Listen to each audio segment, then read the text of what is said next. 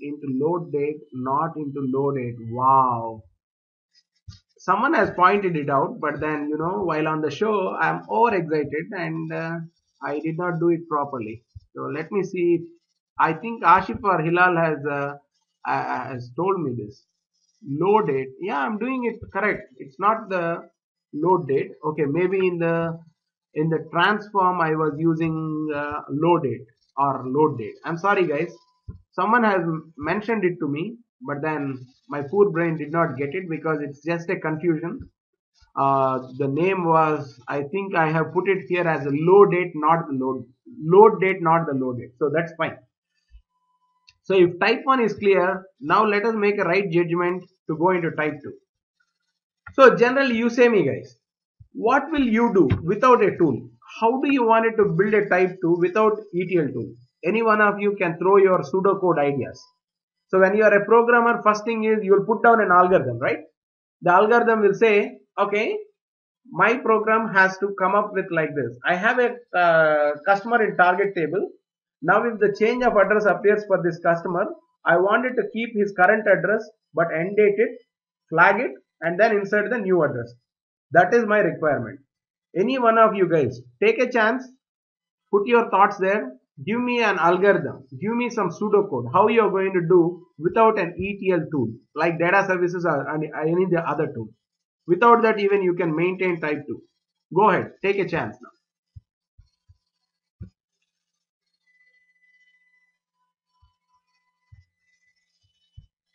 Guys, world is too fast. You should be creative and you should be competitive. So take a chance, throw your ideas. It can be a dumb idea, but that's fine.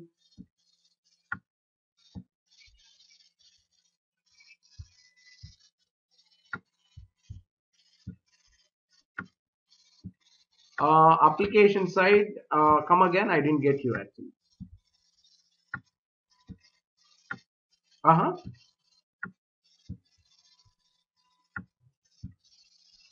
Then it will duplicate the customer. Uh, but it will duplicate the customer, right? Whether it is in any application even. Now our target is data warehouse, guys.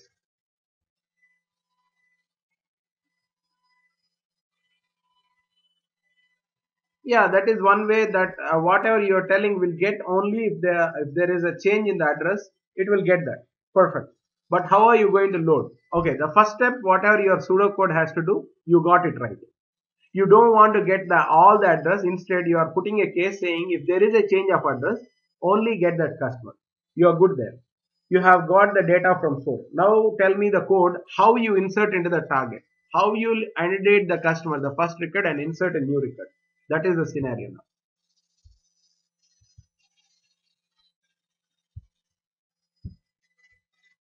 Yeah, think about it. It is not that bad as you think. So think about it. You should be able to get it.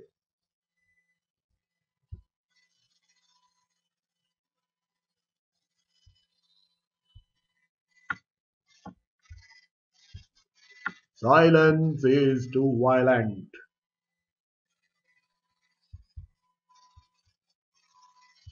I know to think about all this logic, you require some time. But still, think about it. It is not a very complex logic, even if we wanted to write outside data services. Any SQL, it is actually a sequence of steps. Think it as a sequence of steps. Don't try to climb the first floor from ground floor at a time. Take step by step approach. First, you will have to put on a paper to write a pseudocode. Whatever Syed told is correct. Identify only the source changes. The second thing is get the data. The third thing is outdate the data in the target. The fourth thing is insert the new data. Fifth thing is put the start date and end date. Finally, put the current indicator. So it is step by step approach. Do that. Think in your mind, and you should come up with a good solution for that. Am I too fast, guys? You're not able to catch me, or is it? Is it not something understandable? Tell me, guys.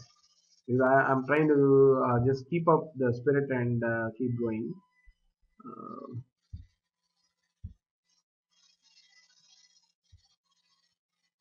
and then valid to date. I'm going to repeat all this and tell you what I'm trying to do here. Don't worry about it. Because first thing is I'll have to manufacture before I show it to you, right? So,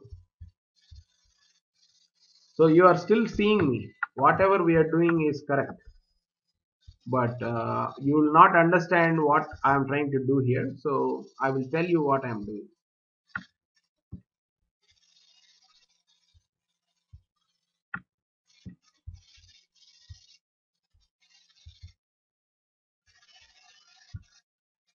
Mm, In this, I am putting valid from start date and valid to is the end date. Valid to date, I am giving this particular date, or I can always give the global variable, which is my high date. Okay, old record, valid from date to new record. Use one day before. I use this one day before, else there will be a conflict. And then the flag column, I will use the current indicator. Set the value. I want it to pass as 0. So I already had a variable called as v0. Did I remove that? I have it, v0. Reset the value. I will have to manually give this because it's going to be 1. So let us see if this gets validated and run successfully and without any issues. Then we will do it. In here I don't want it to do use input keys, not required anymore, because we are building the type to transformation. It should not update, it should insert. I mean, here it has to do two things. It has to update the current record and insert a new record. So let me see if this works. I will explain you what I try to do. I will repeat the entire process whatever I have used there. See, that's where the tools make our life easier. Tools are like the fulcrum. If you want to lift a huge stone, if you use a small stick by which you can move that stone easily, but it is the actual energy is your own. All you are using is a technique. So tool is a technique here we are using, which makes the developer life easier. So I run this job. Oh, the funniest thing, we did not change any address in the source. You guys should tell me, man. I did it as a type 1, but now I have to go back and then change something in the source. Only then it reflects, right? Or else everything is the same. How can it update? So in the overview, I go to this and say edit table, and we'll go with the same faster networks. So instead of this, I will put it as civic center drive. And let me also modify something else like usable software. I don't want to make it, I want to open a branch in Indianapolis. So I will make it as training cloud. Okay, we have two changes. The two changes will reflect whether it is a name change or address change. I'm fine, but I want to capture both of them. So apply changes and run the query to see if it worked or not. So Bombay Street is still there. Oh, nothing changed. Why? So I have to say apply changes to data.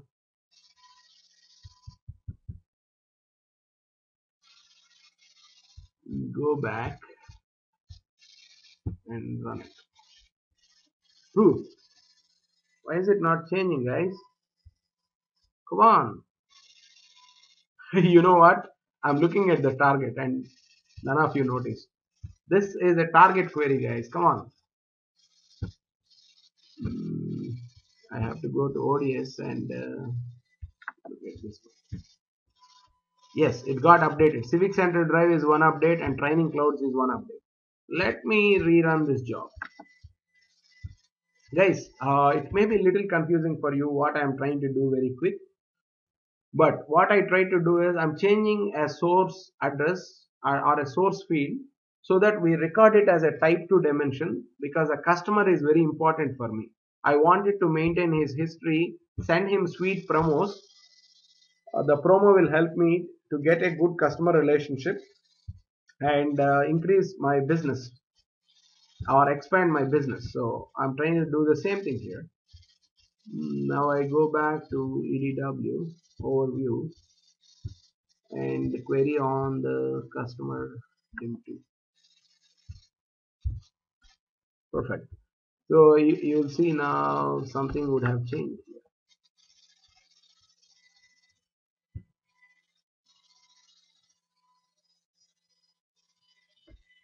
Here, here, here, here, here, here.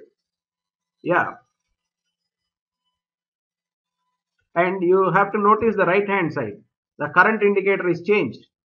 The end date is changed. I just have put an wrong end date here so that we understand what we are doing here. You see here? You think it is a wrong end date? No, then you are wrong. Let me actually sort it and you will understand it. When you see side by side, you will understand it then. So what we try to do is this particular record. See here, get a closer look. The first record is actually the earlier address. 55 Bombay Street, San Rafael. The region ID was still 4 and we have updated the address in source as Civic Center Drive. So this particular first address was valid from 2011 9/18 till 2011 9/17. That is a mistake. The reason being, I, it is not a wrong address. We are going to make it work. This has to be actually a old date, but I have put the current date. When we end date something, we will end date with yesterday, and we will start his new address today. So that is only because our start date was used as system date. That's a mistake. But if we go and change it, it will work fine. But try to understand that this is the latest address. His current indicator is updated as 0 and it is starting today. This is his address. Earlier his address was this. Don't get confused with the start date. I'm going to redo the entire thing when I explain you again. But I got it really easy in the first shot. That is very important. So if you see here, this particular one is this the okay this particular one is also updated by me. This is the type 2 dimension exactly. Forget about the dates for a second. We are going to redo the process and you will understand what has happened with the dates. But try to understand this is the time to dimension type 2 dimension slowly changing dimension I am building using my tool. So what I am trying